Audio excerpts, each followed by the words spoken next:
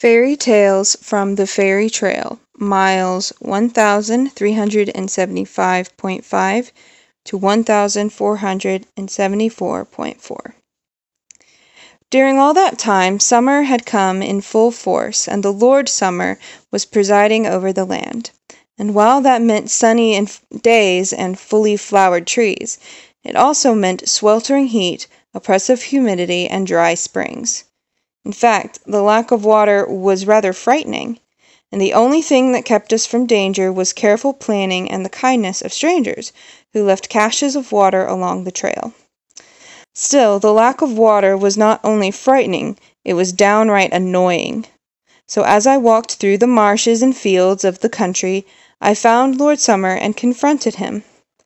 The Lord was tall and noble, and everything about him was sun-kissed. His hair was golden as thread, his skin was like honey in the sun, his eyes were bright as the clear blue sky, and his great robes were the colors of ripe fruits and full leaves. He was great, noble, and beautiful, and when I asked about the water, he sighed and said, "Alas, the rains do not come, because the spirits of the storm are kept away. Deep in the mountains, an imp has captured one of the great trees.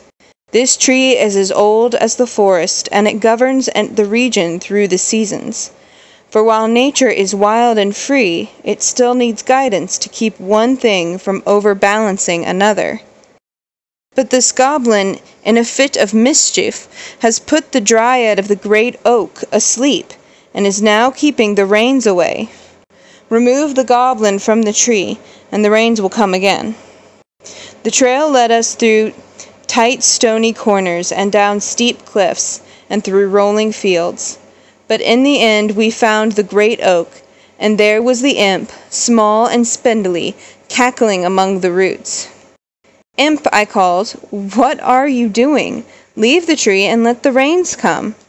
"No," the goblin snapped. "No, no, no. Mine, mine, mine. The tree is mean and does not rule well. I rule better. I will not leave. No, no, no." Now at this point I was annoyed, tired, frustrated, and sweating more than a downhill donkey on an uphill road. So I ignored all caution and rules of engagement and fixed him with my sharpest glare and demanded, "Why?" The goblin flinched and said weakly, "The rain washes away the chalk. I need the chalk. I like to draw with it." Knowing that the things goblins draw are things best washed away, I could not summon much pity for him.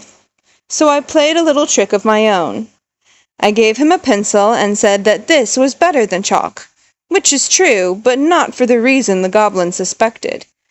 He took it to mean that the rain would not touch the pencil, so he took it and ran away laughing. I shook my head and woke the dryad, and soon everything would be put to rights. I stepped onto the fairy trail and stepped into a fairy tale, and though my name was lost to me, I found my path clear and free. So now there is nothing left to do but walk a mile in another's shoes, and hope to find what was lost to me, the mountain lord my way to keep, until I find my way back home, where I might live true and known, forevermore, forevermore.